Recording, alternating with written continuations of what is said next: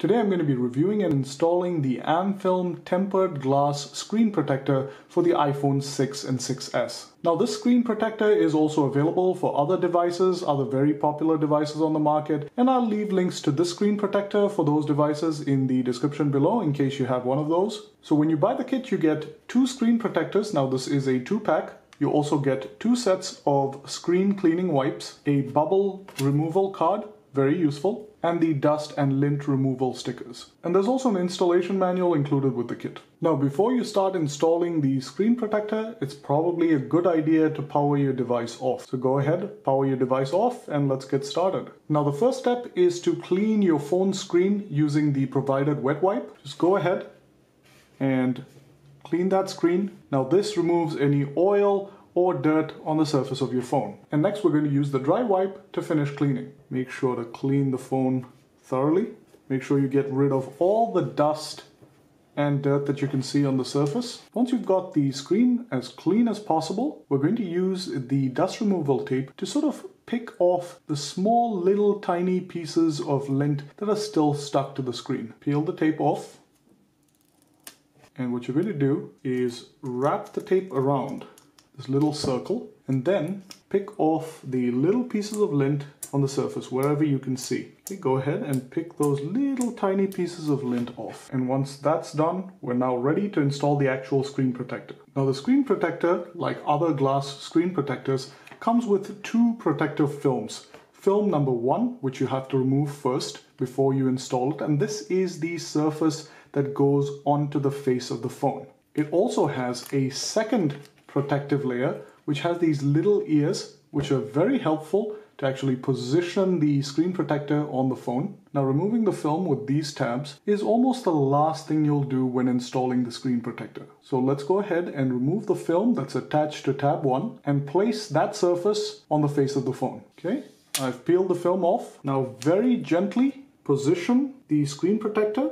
Make sure you line up the cutouts, especially the cutout for the Touch ID. It's extremely important. I've positioned the cutouts on the screen protector to line up with your Touch ID sensor up here and your camera, your proximity sensor, and your speaker up here. So make sure those cutouts all line up. And if they don't line up, peel it off gently and reposition it. I've lined up the cutouts as best as I possibly can and everything seems to check out. So let's go ahead and remove the bubbles from the screen protector. Now as you can probably tell, there are very few bubbles. It actually installed very neatly without any issues, even at the edges. But just to make sure, what I'm going to do is use the bubble removal card that is provided, which is this card, and I'm going to try and remove as many of the bubbles as possible, especially on the edges. So all you have to do is gently move this card across the screen of the phone. You can even move it down the length of the phone, and pay attention to the corners and the edges because that's where you'll usually have some bubbles. So I've used the card and got all the bubbles out. Now it's time for the final step. Go ahead and peel this film off. Now before you peel this film off, make sure you have all your bubbles removed because it's much harder to remove the bubbles once this film is off. Okay, go ahead and gently peel this film off.